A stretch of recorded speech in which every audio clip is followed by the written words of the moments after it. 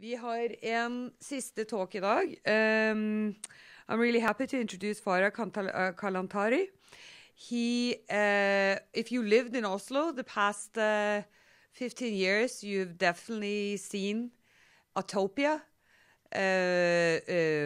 been invited by email, by post, anyway, to his Atopia production. And Farad is Iranian-American, based in Norway. He works primarily with film and video installations. He studied at San Francisco Art Institute. And he's been widely exhibited in Norway and internationally. And he was the co-founder and artistic leader of Atopia in Oslo, which was from 2003 to 2017. Yes, please welcome Farad. I'm really happy he's here.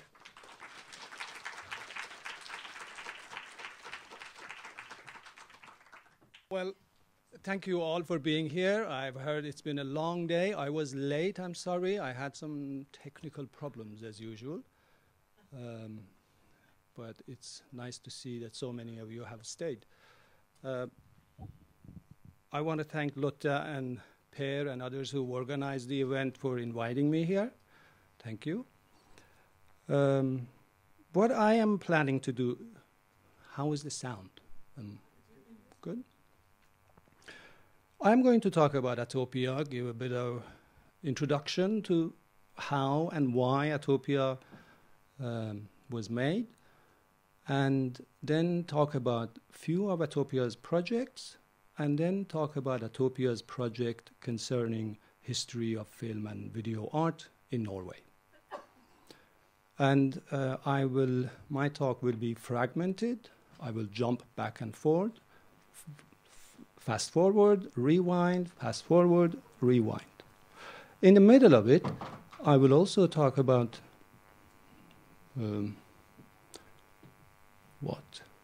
video art, film, everything.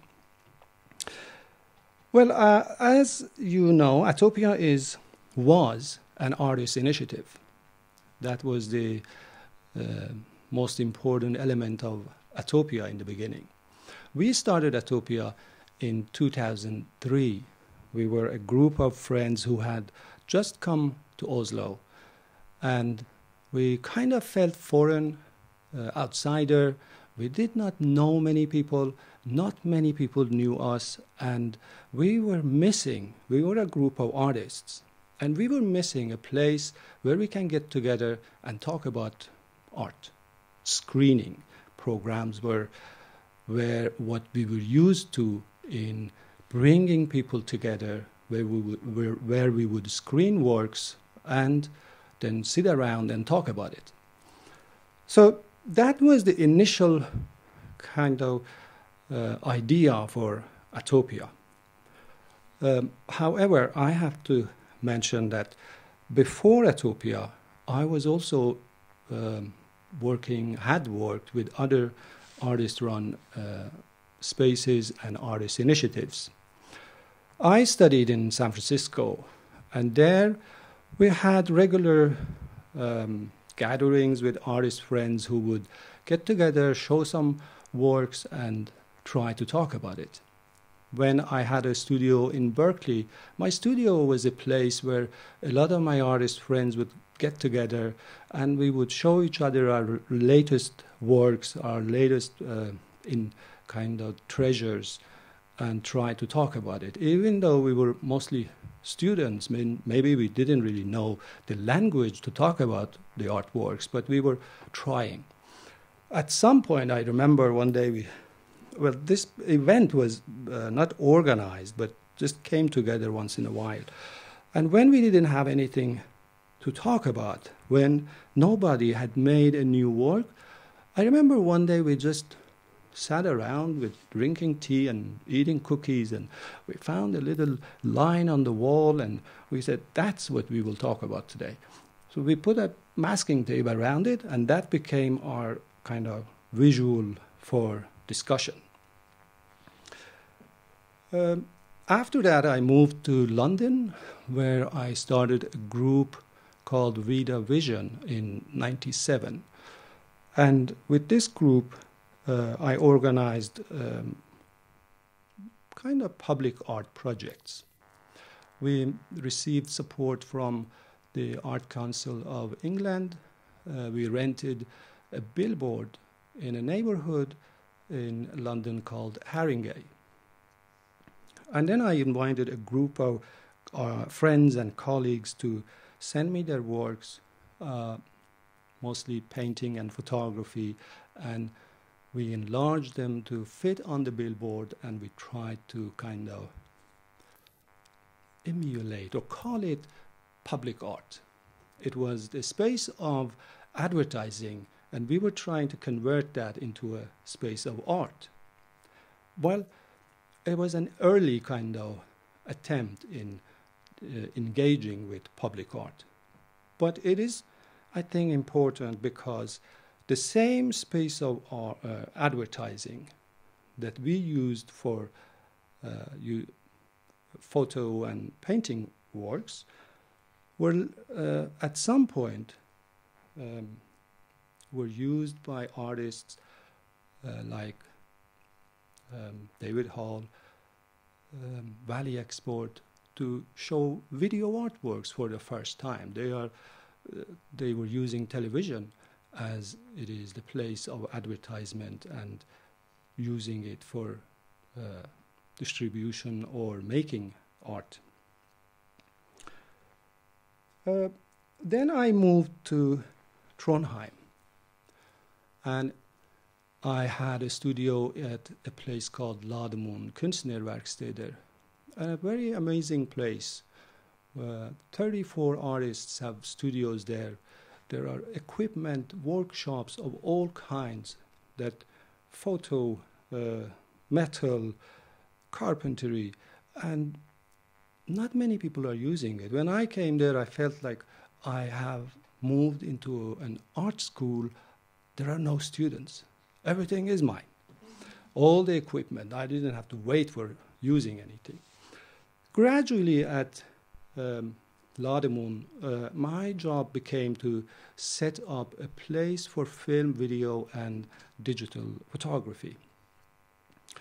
There were some computers, there were some equipment, but I got this position, a stipend through Norsk Kulturråd as the aspirant, and it's still continuing. But I was a free aspirant to set up the workshop, to set up a media lab.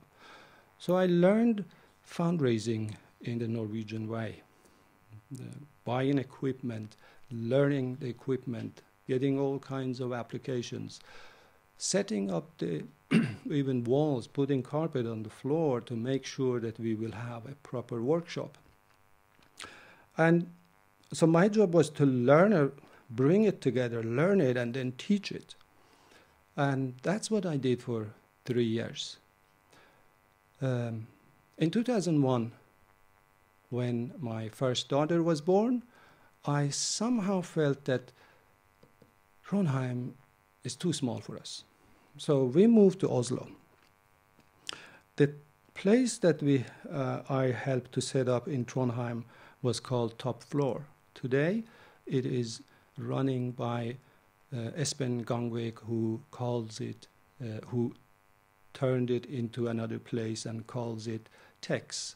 And it is doing a lot of exciting work, running a biennial of video art, electronic art in Trondheim called Metamorph. So we came to Oslo. Again, foreign, again, not knowing anybody in this new city. I told that part of the story already, didn't I? I'm not a good storyteller. So we came to set up Atopia as a place where we would gather, we would watch different types of work we had in mind in the beginning, but mainly film and video works. We rented a small place on Lakkagata. Let me see if I can show some pictures of that.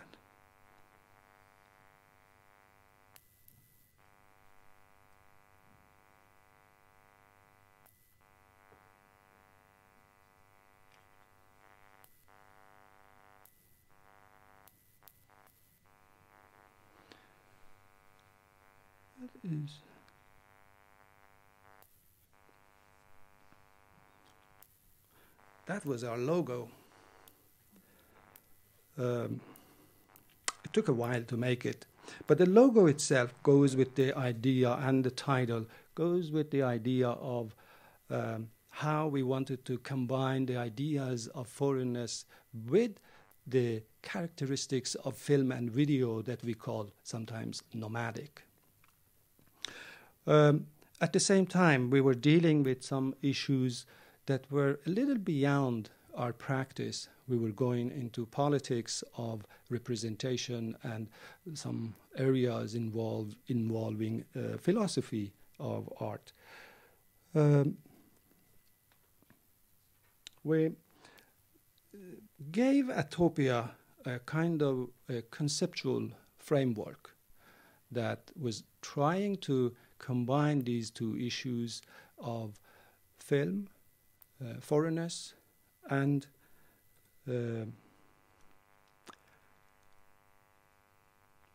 how to deal with politics of representation. We borrowed ideas from thinkers like Edward Said, Adorno, Gilles Deleuze, and mixed them up to make some conceptual groundwork for Atopia. But the main idea, the main attempt, most of Atopia projects were surrounded around artists moving image works. So how we talk about film and video sometimes as nomadic media. In a way, what explains is that characteristic of film and video is explained by this idea of it being an international medium or media. As soon as we start working with video or film, we enter an international arena. Film and video works are made locally, but they are always in a dialogue, in a reference to their international peers. For example, immediately after you make a film, you send it to international film festivals.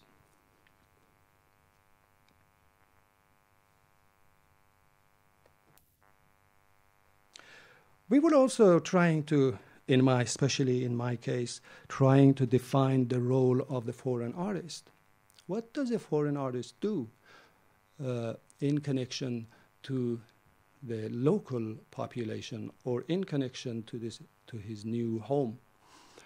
What is expected of foreign artists, especially when they are not from North America and Western Europe, is that they will bring works, they will bring ideas, they will bring presence from their home country. We don't expect them to get involved with the issues that are at the center of our art practice, let's say in London or New York or Oslo. We want them to go back to their original country and enlighten us or be a representative of that kind of culture. That is one of the first things that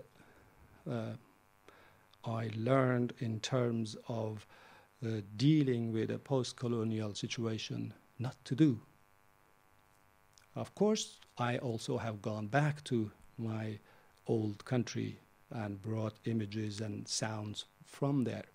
But I have tried to set up a new rule of how I, as a foreign artist, can contribute to the country where I am living. So I try to bring in, and I promote the idea of bringing in a foreign view on domestic issues.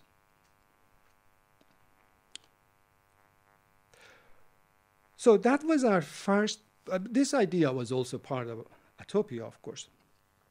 That was the first location that we found for Atopia. It was in Lakkagata. And it was a small room, a shop front. And we thought, if we get support, fine. If we don't get support, we manage to pay the bills and continue working with very inexpensive projects. Who were we? If we get support, then we can do more expensive projects, like inviting artists from other countries to come and work with us, present their works in our place. For the first edition of Atopia, we decided to show our own works, and just to show who we are. In the second edition, we invited Alexander Rizzo for sound performance. Then we started, this was going on, small projects that we were running. Then we started with a new project that was very traditional, or projects, or what should open screening programs are very important in the history of artist filmmakers. Places like London Filmmakers Cooperative or similar in the US always had this kind of programs where you could bring in your works and show it to a group of other friends and colleagues and have a discussion about it. So this was a project that we started in Atopia in January or February 2004. And we made it into a regular program. Bring your work, we show it, and we'll talk about it. We'll make you talk about it too. We ran this project almost 40 times, every month. And then gradually we said every other month. Until 2012, I think, we were still working with it.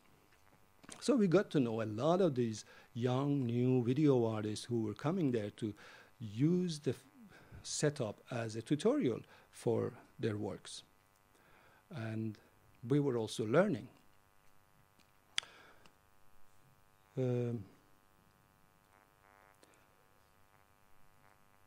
We also set up workshops on video production and film production.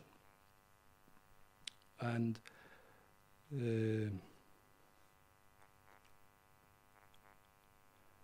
then we moved on to a new project. While our discussions were going on in Video Forum and other areas, other projects, we noticed that there is a set of references that we keep referring to, we keep going back to, but we don't have, we are not able to, because we're referring to a history of experimental film that we had learned in other countries, but those works had never been shown in Norway, so we couldn't expect anybody to relate to what we were saying.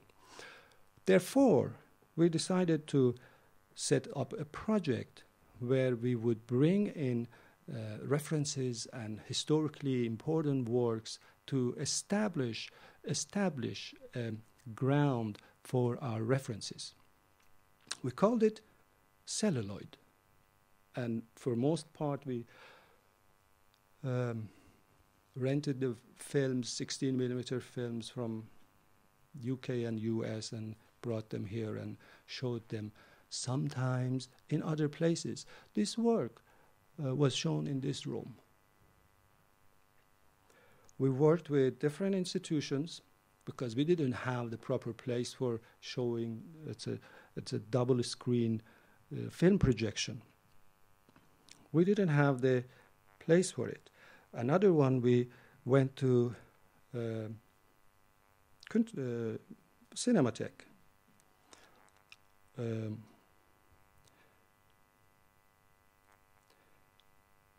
Oops, that was something else. Well, we went with this project for a long time. And of course, we started with Maya Deren, who is the mother of all experimental film and filmmaking in the US. After a while, I think it was 2007, one of our friends, Greg Pope, started a program at Cinematheque where he kind of carried on this project. And we thought, that's enough. We go do something else. There are cinema, film, and video are, for some, are very narrow areas, but for us, there are so many branches that we can work with. So we stopped the project, Celluloid. In 2007, we moved to a new location, and we started, based on that location, we started a new project called Vitrine, and we set up 4 windows of Atopia's space to make video projections that you could see from the street. Our street, Sannergata, did not have a lot of pedestrians, but a lot of cars were passing by. There was a bus stop right in front of our door. The first year of this project, we invited colleagues and friends in Norway that were already working with video, and we knew of their work. Oops. Maybe I should go to my PDF file to...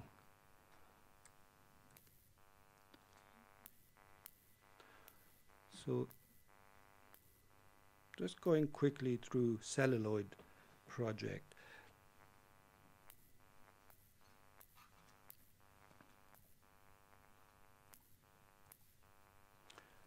Yeah, and the first year of the project was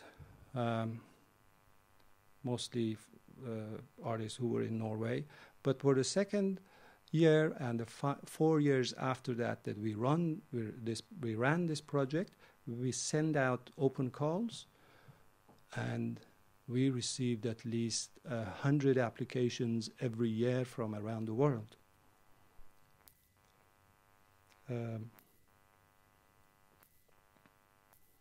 Vitrine was a place for experimenting with video art in public space.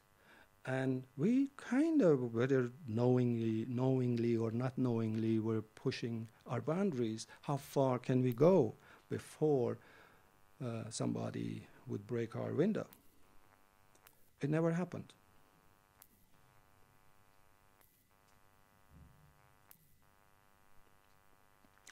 That was Jeremy's work.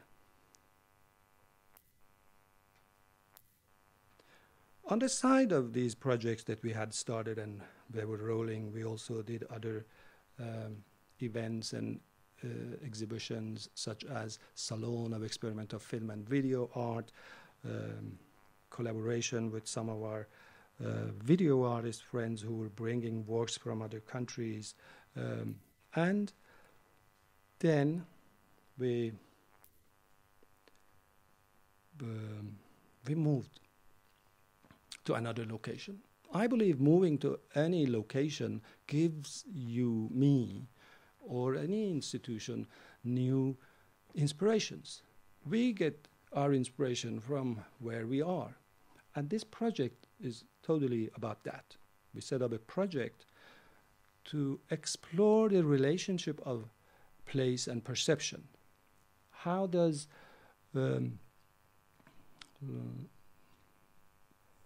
Oslo affect the way we make art? If you lived in, let's say, another city, in Beijing, how would you make art? How would you make it differently? We believe that there is a connection between place and perception, and this project was trying to explore that.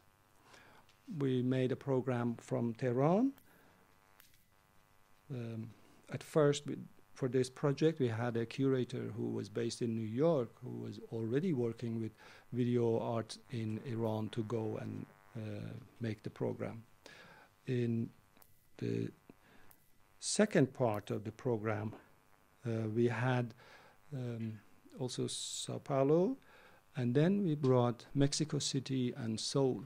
In those cities, we decided that the curators who are contextualizing the video works that we are presenting should also be based in those cities, in Seoul and in Mexico City. So we were learning from our own experience and our own mistakes. This was, of course, done by Michel Pavlou, one of our Atopia founders.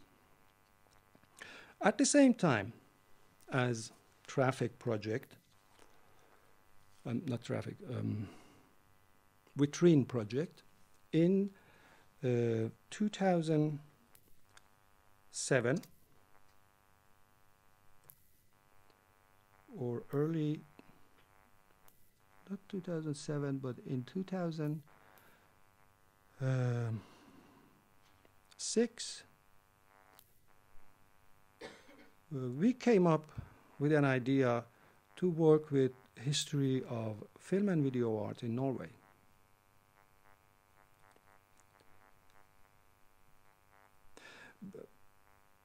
I will focus on history of film and video art in Norway, but this was also, I want to finish Atopia. This was also Atopia's last project. We set up a small place once we started losing our support. We set up a small place, a studio where we invited artists, and we made a plan for making collaborations to write our art texts. We invited an artist to do an installation that was both indoor and outdoor. We had a window. In order to see it, you had to come and see it from outside. And along with that, we also invited another artist to be in charge of a text production in collaboration with the exhibiting artist. This project was what we did in the last year of Atopia in 2007. And we collected a lot of text. The text is still with us, but we haven't published it. When Atopia ended in 2017, many of its projects remained incomplete. We had gathered all kinds of information. We had learned a lot of different things that we could have brought into some kind of a production or a book, but we just didn't get the opportunity to do that. And in October 2017, we decided to close down Atopia as fast as possible, as efficient as possible. In December 2017, it was closed. We made sure the Styre of Atopia, the board of Atopia, will not get into trouble because of our financial situation also. So, back to history.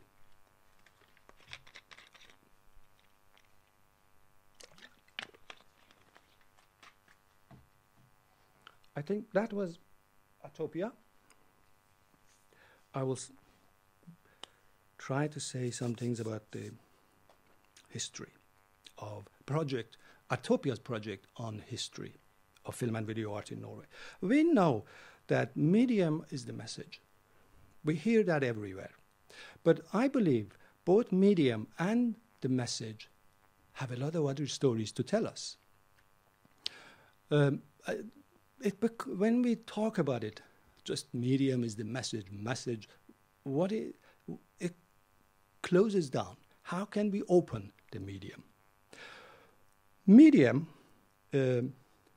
for a majority of video artists, or those who we call video artists, was television. A large number of artists who are credited as founders, fathers, mothers of video art, they worked with television. Why don't we call that television art?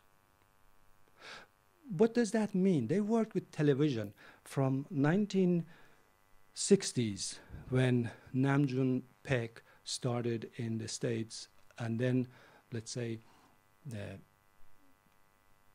what's David Hall in the UK, Valley Export in Austria, all of them were referring to this medium called TV.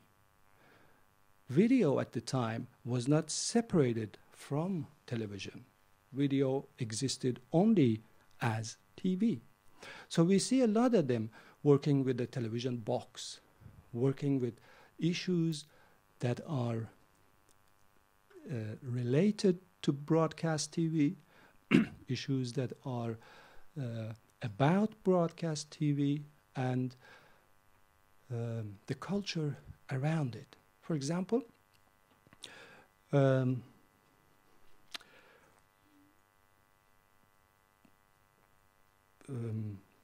me not lose that idea. So, TV. I want to propose that over the years, at some point, the scene of video art, the technology of video art has branched out. Probably in the early days, it was only TV. But at some point, maybe it was around early 90s, late 80s, where video took itself out of TV, or we took video out of TV. So I want to show you this video of David Hall. Interruption.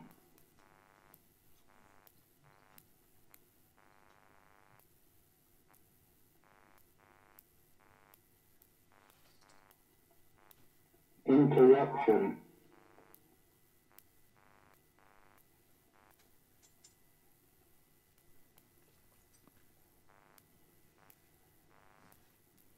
You know, by the way, those early David Hall pieces were all shot in 16mm. They weren't video at all. Yes. Well, all of these, probably Valley Export did the same thing. They were made as film, not video. But then this is one of my favorite works of David Hall. It relates to issues that are inside the television set, inside the experience of viewing a TV. This work was made and broadcast in Scottish TV in 1972.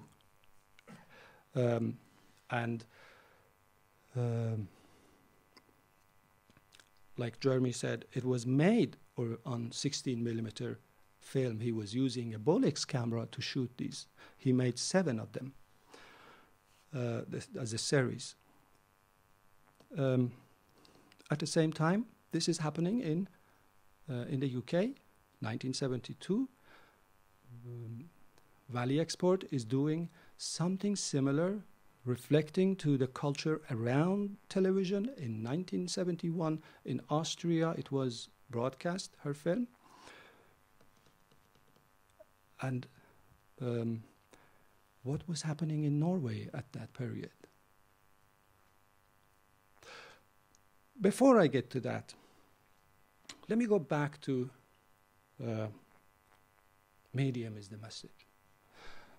I say there are a connection there that I'm saying the medium has changed its shape.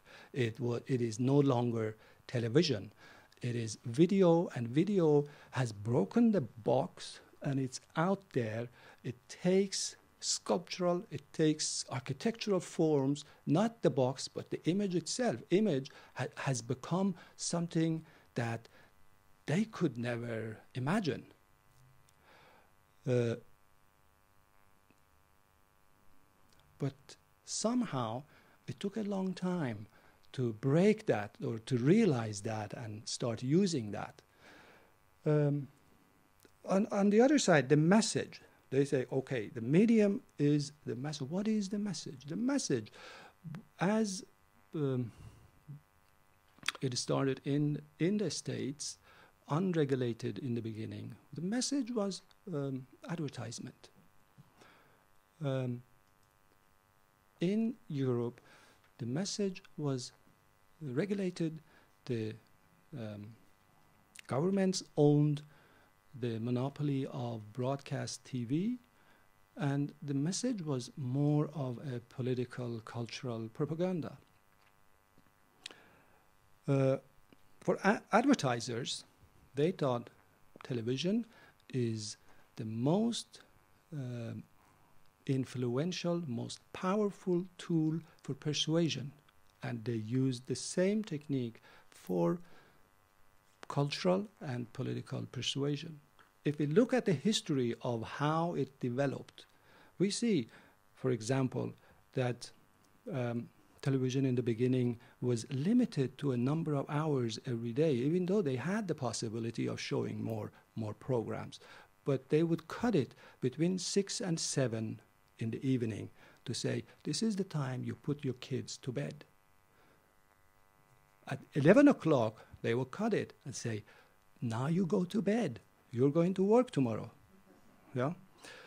On Sundays, they would stop during the time that people are supposed to go to the church. So this is cultural propaganda. It is shaping the way we become as a nation, as a community. But when it comes to artists, a lot of us talk about carrying a message, saying something, making a point. Message is written in text. It's text-based. But why do we care to bring that message into form of video or audio? I think the majority of artists who are dealing with this issue are using message as an excuse to work with the medium, to develop it, to bring it forward, even if they don't know it.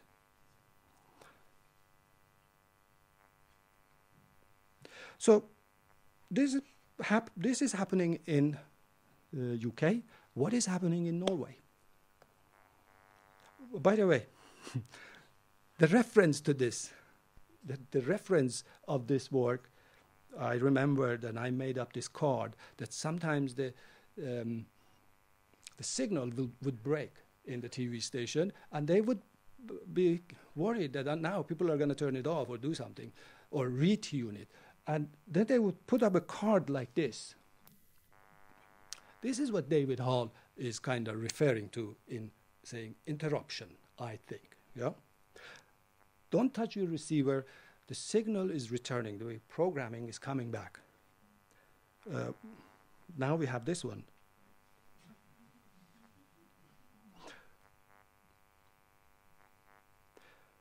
So we started the retrospective project in 2007, working with the idea of history of film and video art in Norway. It was not done before. The works were scattered around the country. They were not collected before, and we wanted to see everything. To begin with, we went to talk with different institutions and see who is going to help us with this. One of the first meetings we had with the National Museum, they said that they are interested, they want to do a similar project, but such a project should have the collection of the National Museum as the central part of the exhibition. And we said, you don't have a collection. So that's the whole idea. We're doing it. And of course, those artists are very important in this scene. They are pillars of video art. They knew Jeremy Welch, they knew Kjell Bjørgangen, they knew Marianne Heska. But we were interested in looking for the others, the ones who were not present, the ones who were neglected, the ones who lived in a small town and made video or film, but they were never collected. We were trying to democratize the idea of history. So we left the National Museum without a contract and without an agreement. Then we went to Stenischen Museum. Stenischen Museum had 3 floors for exhibition. The 2 lower floors had no windows, and we thought this is perfect. Ceiling was a bit low, but that didn't matter. And at the time, the director of the museum was Selina Wendt, and she accepted us, invited us with open arms, and gave full support to make this project happen. So that is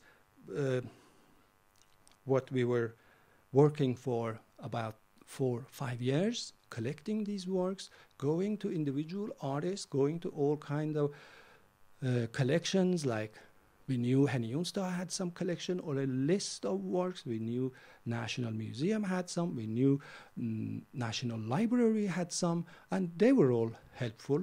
But we also sent out open calls. We contacted all the artist centers around the country, and at times we went to specific artists that we were told by a friend or a colleague that, oh yeah, she has some work, but she doesn't dare to come forward. We went to meet a film artist too. Well, Norway did not have that kind of an experimental film that we were used to seeing in UK and in the US, but there was something kind of similar to it, equivalent. And that was what Gunnar Iversen, who is a professor in Trondheim Academy, calls it personal poetic cinema. So we collected those works with the help of National Library, and we went, they were an older generation. We went to meet them, and one of them said, yes, he was very enthusiastic in taking part in this project, but we did not have authority. You know, we were just a few people, artists, who were doing this big project that usually a museum should do, and the museum would call the artist and say, hello, I'm calling from the museum and I want to collect you, see your work. That's a different thing compared to saying, hello, I'm Farad, I'm coming to see you and talk about your work. They somehow needed to trust us before we can work with them. One of them gave us all he had DVDs, gave it to us, and the next day he sent a message saying he doesn't want to take part in it. Okay, we had done something wrong. So we found out through his friends, called the institutions that he was actually in contact with, and we found out that he was annoyed that I only spent 2 hours with him. So I made an appointment, again, went there and spent the whole day with him. And he got my trust and gave us the works. Because maybe he had to. They were neglected, so maybe that's why.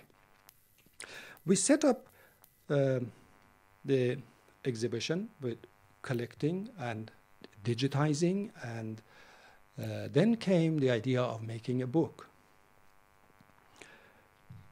The book has a long story itself. We invited writers both from inside Norway and from abroad. Some of the writers that we knew and we really wanted them to take part, to join the project, said they don't have time. So we found some others who could work with us, who could trust us and work, because again, there you have the issue of, well, this is an artist-run organization. Even though artist-run organization is total freedom, we did whatever we wanted to do, and we got support. Norsk Kulturråd was the main sponsor of Atopia, but for this project, we got support from a lot of other institutions, because they knew that this is important, and the National Museum, who's supposed to take care of this, has not done its job. But that was a window of opportunity for us. We knew it was a failure, but we turned that failure into something positive, and we made this kind of a original narrative on the history of film and video art in Norway. The book is here.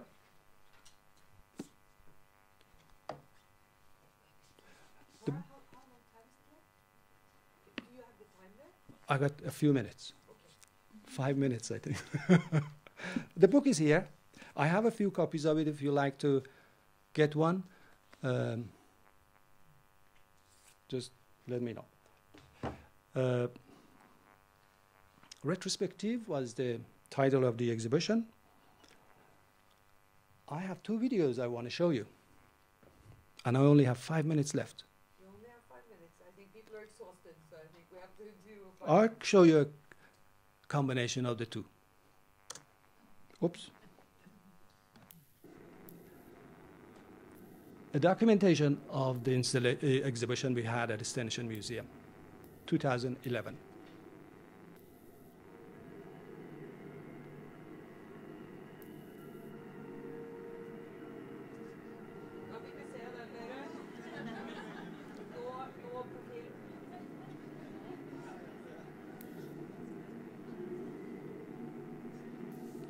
Kristin Bergest, Merete Morgenstjerne, Kristin.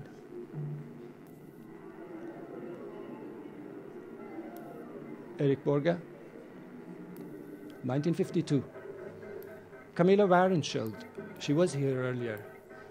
This is a video installation that he had, TV.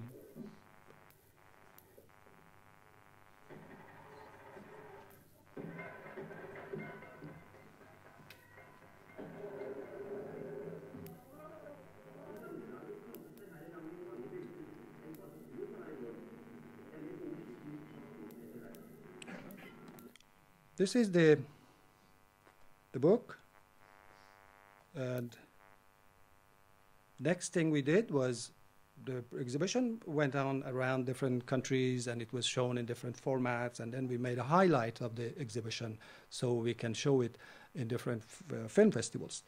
But I want to leave you with a work that goes back to what I was trying to say. This thing is happening in England, this thing is in America, this is happening in Austria. What is happening in Norway? This is happening in Norway. This is 1967 on NRK TV.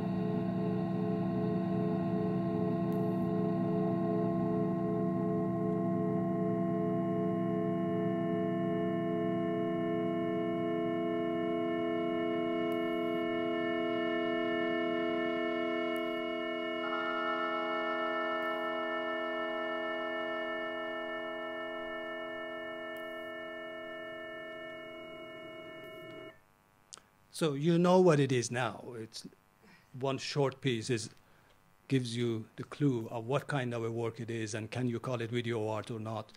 But important thing is that this was made in 1966 by Rolf Aamodt.